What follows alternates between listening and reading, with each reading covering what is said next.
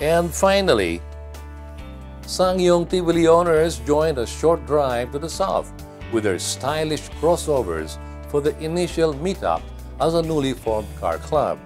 Sangyong Berjaya Motors Philippines, the exclusive distributors of Sangyong vehicles in the country, joined the group to show solidarity and support for its loyal customers.